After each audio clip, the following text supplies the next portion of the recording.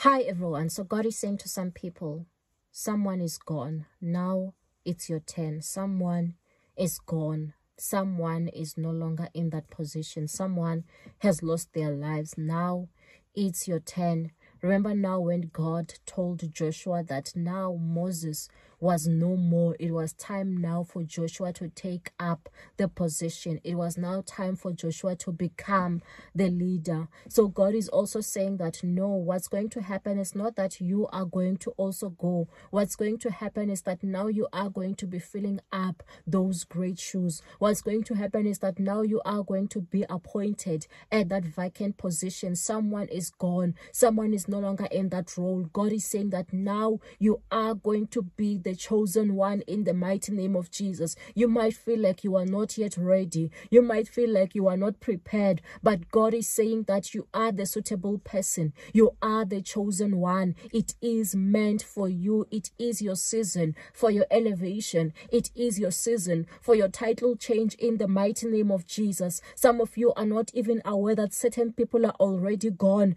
and that position now is meant for you. So don't be shocked now when the opportunities begin to open up. Don't be shocked now when you begin to receive those phone calls that you can come through when they say that it is you who has been selected. Don't be shocked. It's because this is your time. You are the Joshua for this season in the mighty name of Jesus. So may God richly bless you. May God anoint you so that you can excel in your new role in the mighty name of Jesus. The blessing of the Almighty God is upon you. The favor of the Almighty God is upon you. Amen.